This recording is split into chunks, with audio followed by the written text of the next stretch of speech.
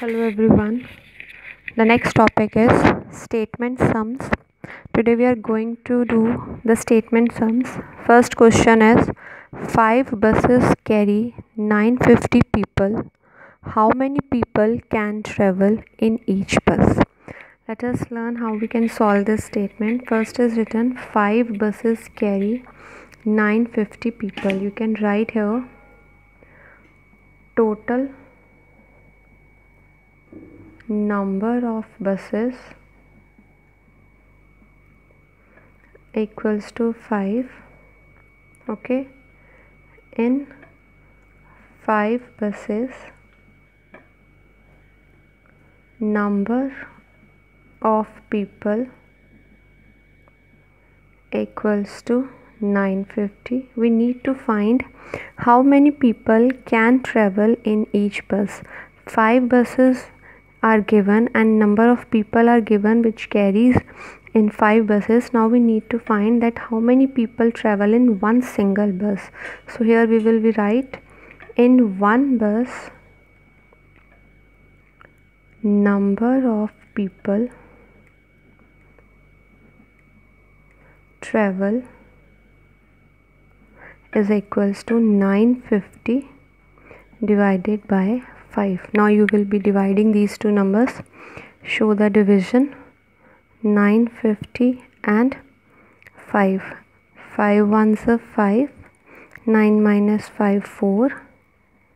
Take this 5 here. 9 5s are 45. Now take this 0 at the last and put 0 here. So your answer is 150. So in one bus number of people travel is equals to 150. Let us take one more example. Lata bought 270 roses to make garlands. If she made 9 garlands, how many roses are there in one garland? So we'll be writing here number of roses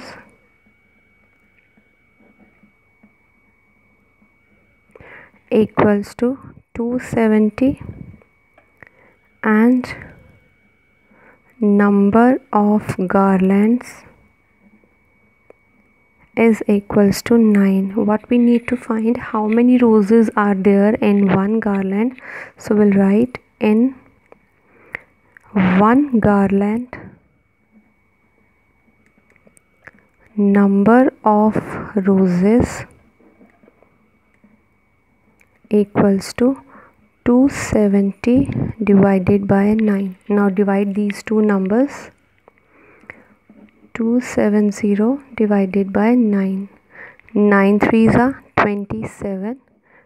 Take this 0 here and put it here.